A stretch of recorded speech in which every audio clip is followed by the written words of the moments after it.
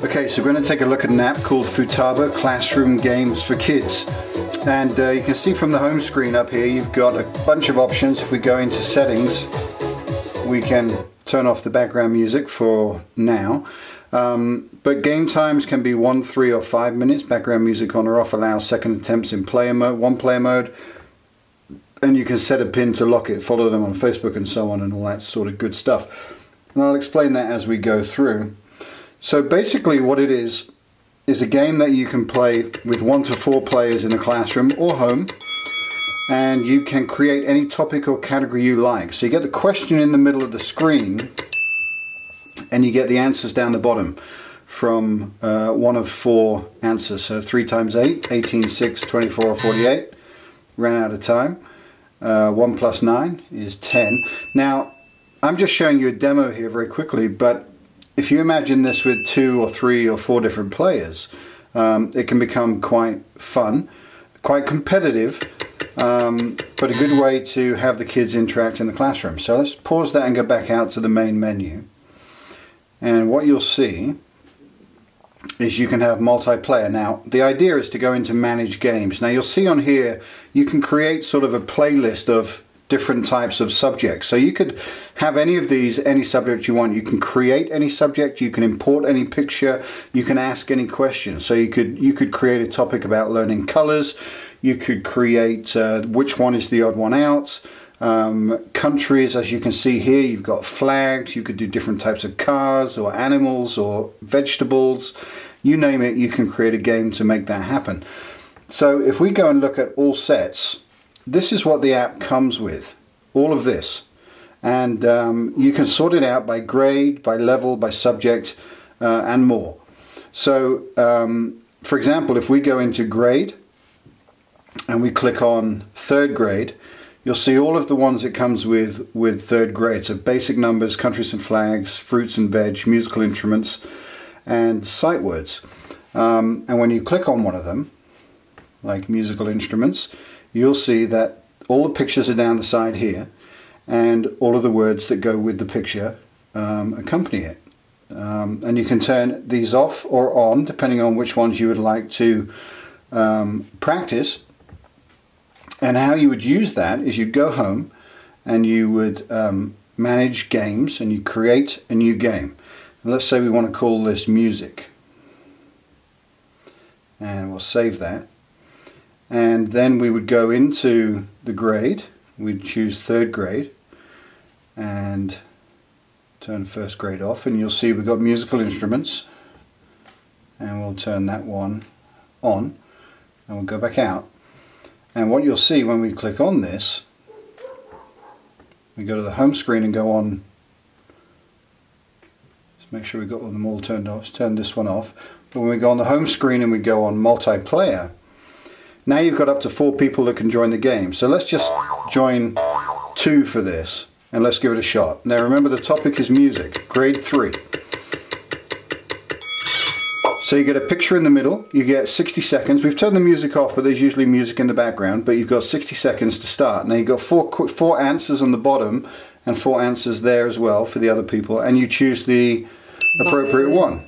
This one actually speaks. You get an option to speak as the picture comes on the page. You can say, you know, what is round, for example, if you wanted to, or you can speak when you get the correct answer. So if you listen, trombone, you'll hear that they said trombone.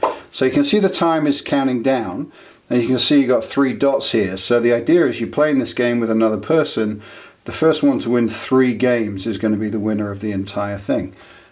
chimes. Now if you happen to tie, as we will try our best to do here and make it piano, a 2-2 thing, you can see the time is running down to 5 seconds. Now if nobody gets this and it remains at 2-2, you'll see that it ends up a tie. And what happens is the next answer wins the game.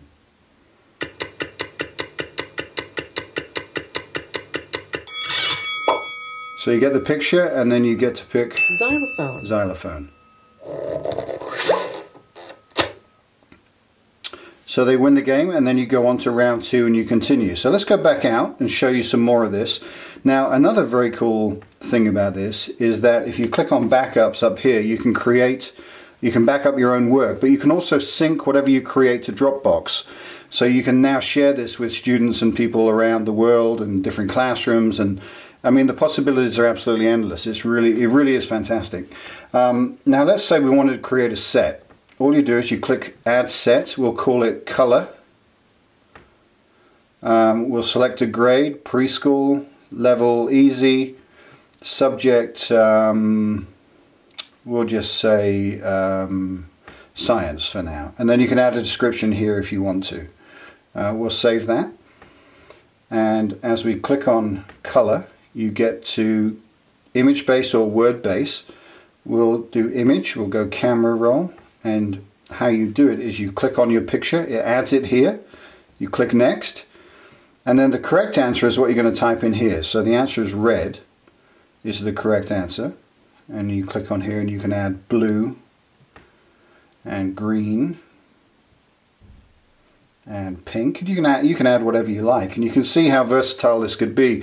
And you can add one question, well the minimum is 4, but you can add 4 questions, 10, 50, 100 questions on this entire thing. So like I said, it's absolutely incredible, and the possibilities are endless. And once you've done that, you simply save it and you would continue. Now I said you need a minimum of 4, so we're not going to continue to do that for time purposes, but basically I did the same thing in Pix. So you got blue, green, red and yellow. I created that, and if we go back out to the home screen, we manage games, we can turn this one off, and Pix is exactly what I was just showing you how I created it.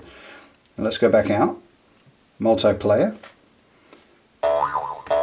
2 people, and here we go. So this is what we created, and you get the color in the middle, and you get to pick the correct answer. If you listen, red, you can actually say the color on it appearing, and then you continue to go through like that. Green.